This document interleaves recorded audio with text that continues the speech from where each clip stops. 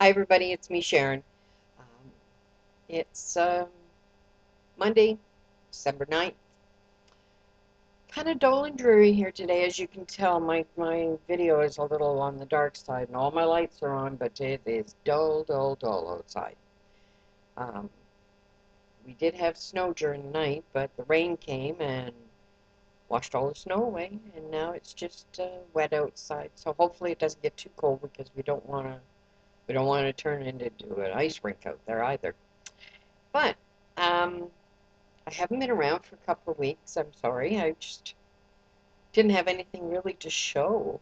Um, haven't I've done some crocheting and then I frog it, because I don't like the way it turned out.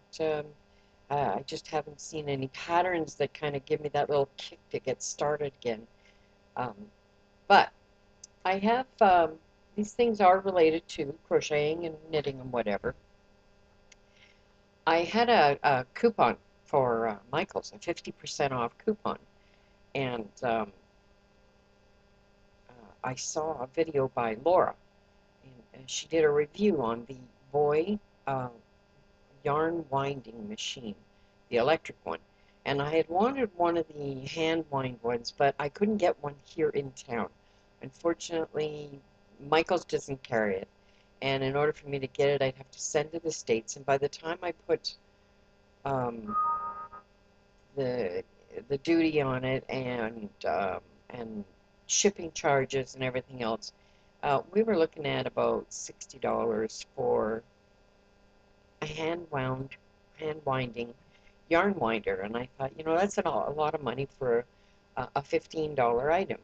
It was costing me like three times as much as what it actually was worth. So I thought, well, I'll wait, and I went to Michael's and they had the electric one, but they were $119.99. So when I got this coupon for 50% off, I thought, oh, now is, that makes it a little easier. And of course, with Laura's review of it, and of course, my sister encouraged me to pick one up, so I took my coupon and down I went to the store and I picked up this. Let me just grab it here. This little gizmo, and it cost me with tax about $67. Good deal. I mean, if I'm going to spend that much money on a hand wound one with the shipping and everything else, I might as well have this one. And it's a good little gizmo. Yeah, a little used. Yeah, you have to get used to it. It does all the different types of yarn. Um, you have to be careful not to go too fast or too slow or have too much tension on it. But um, I have a lot of yarn, and my husband, God bless his little heart, um, is always trying to help. And I have, the paper towel holders that you put on the counter, the stick with the rough. And what he would do is he'd take my yarn and he would do this for me. He would wind it onto these things. And I would put it on top of the paper towel holder like so. And then I would crochet. And it would just spin and come off. Terrific idea. It is an excellent, excellent idea. Um, It spins nice and easy. These are just paper towel uh, tubes, and he would wind it on by hand. But every time I'd get a new skein of yarn, he would wind it on. Now, down in the basement is where I keep the yarn in my room down there. I must have probably maybe 100 of these things with different yarns on them. I'll have maybe, like this green one, I've got at least 3 of this, not counting what I didn't have wound up. So what I did was I got this yarn winder thing. I'm just reaching my bucket here. Okay. Now this is regular yarn done up in a cake on this yarn winder thing. And a big fat roll of the yarn on the tube. I got 3 of these off of it. This is the same amount, but it is cotton. Nice and easy. Center pull. I have gone through about a fifth of my yarn. Maybe. Yeah, about 20% of my yarn.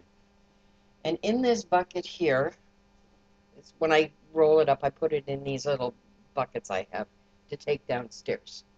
And I see it is a double row. See, there's another row underneath there. Okay, it holds about 24 of these cake things. Now I have done 6. This is my 7th one I'm starting. 7 buckets already of yarn that has been wound up on this machine. I will do it for a little bit, and then I'll go and I'll have to, do something else, around the house. And hubby will sit down and then he'll roll some. Um, it's a little noisy, so it's kind of hard to listen to the TV. You can hear the TV. It's not that you can't. You can. And like I said, you have to be careful because you don't want, if you get it going too fast and too much tension, you hear the thing go, make noise. But great little gizmo. Anyway, enough of that. That was one of the things I've been doing. So I've been busy doing that. It's going to take a while because I have so much yarn, so much yarn. It's pathetic. And hubby bought over half of it. So another thing was we have a store here called Factory Direct, and they had this little gadget. You've heard of the rainbow loom that's out, makes the elastic band. Bracelets for the kids, it's all the rage now. I think Margaret said her boy has one and he loves it. So I got one because they were on sale at Factory Direct for $5, and it's a knockoff. It's not the rainbow loom. It's called the loom something or other. There it is, right there. And I thought, you know what? I'll buy it. I'll try it. If I like it, at this price, I can go back and get more for the grandkids. We'll see what happens. I couldn't do that anyway because they sold out. So I thought, well, there's got to be more to this thing. See? Sit right there. There's got to be more to this thing than just making bracelets, little rings. So I was on YouTube, excuse me, and they made these cushion things for pencils. And I thought, oh, that's nice, and then I thought, you know what? I like the pencil grip on the crochet hook, but the trouble with that is they're too big. The crochet hook just slides through it. So what you have to do is you have to wrap elastics or tape or something around your hook to get it fat enough so that this thing will stick to it. But then once you do that, it seems to be stuck, and it's always right over the part where it shows you what size hook you're using. And not all my hooks have the things at the end. On the end they'll have, oops, where are we here? They'll have like the number here. Not all of them have it. This one doesn't. And this one does. I don't know if I can get it up close enough to show you there. It says 6mm. Anyway. So I thought, well, I could try this. So I made these little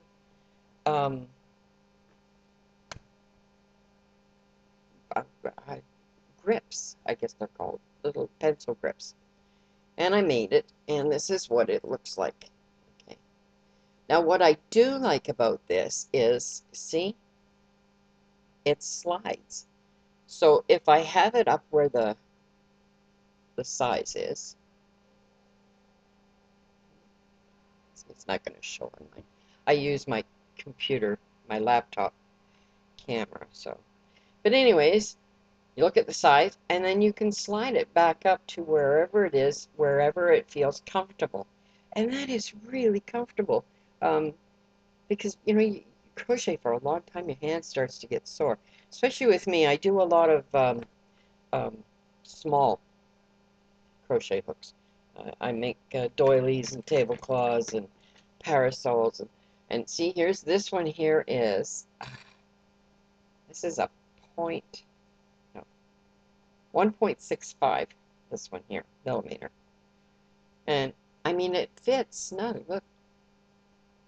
And then you just push it back up. It slides back up. These take about 10 minutes to make tops on this little gizmo. So for $5, it was a heck of a deal. And then you can buy the elastics down at the Dollarama or wherever. So those were my two yarn-related things that I've been doing. I forgot to bring it over. My husband, a couple of years ago, my husband bought me, for Christmas, he got me this little kit. So it says, you want to learn to crochet. You know, he was being nice, and he thought I'd like it, and which I did, because it came with a bunch of boy crochet hooks, colored, and it came with an Afghan hook and a book. And in the book, it showed how to do a bunch of stuff, how to do hairpin lace and entrelac, and there was a bunch of patterns in it. And in there was a pattern for a poncho, and I really wanted. I don't like wearing a winter coat. We have to here because it gets cold, but I do the coat up because I'm cold, and then I get overheated, have to undo the coat. Then I get a chill, so you do the coat back up. You know what it's like, and you know, it's a age thing, I guess. So, anyways, I had some. I went to the Giant Tiger, and they had some Lion Brand yarn on sale called Mystic, I think. It was $4 a skein. And I made myself a poncho.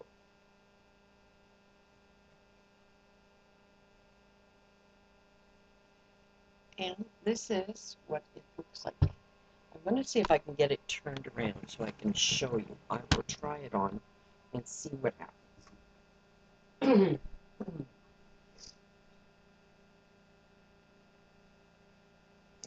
Comes down in a point in the front. Now, the pattern was nice, but I had to tweak it a bit because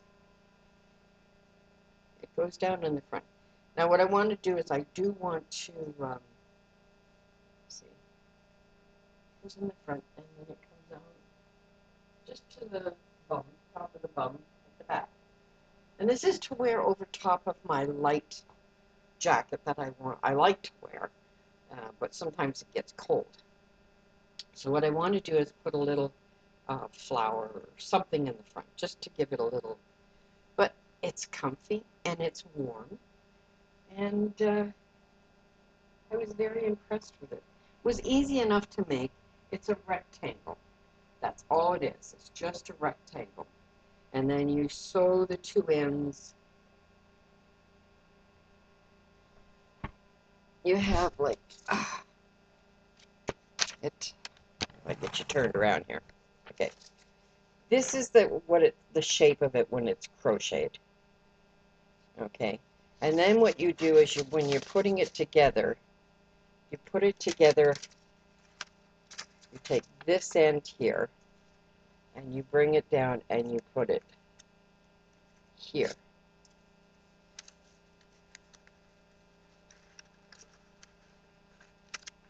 Like so. See? And then when it goes sideways, you get the front point here. This is your neck part here. And then in the back, it's up here.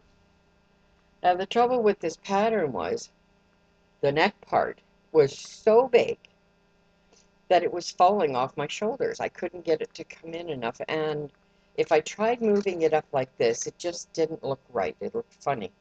So what I did was I sewed this part here together to close the neck in. And it seemed to work fine. Nice little pattern. Unfortunately, I can't post pattern because it's out of a bot book. And you know how we are about we don't post other people's patterns. And then I thought, well, I wanted a slouchy hat. So I had enough left over and I just made a slouchy. I've always looked at them and I thought, well, they look nice. And this is so warm. I won't never get cold with that on. So, that's about what I've been doing. Not a lot. I ended up having to get a new printer. I had a Hewlett Packard and it printed okay, but it used up so much ink. Every time you would turn it on to start something to print, it would just like self-clean itself. And the ink cartridges were very expensive. They were almost like $50 for the two cartridges. And I seemed to be changing them like once every 4 or 5 weeks, and I haven't been printing a lot. So I thought, I went back to using a Canon. This one here is an MG 3520. It comes with a scanner. Um, it has a place to plug in my camera into it. And it's a front-loading paper. It doesn't have that flip thing in the back where you put the paper in like this, and then after a while it kind of droops to the front.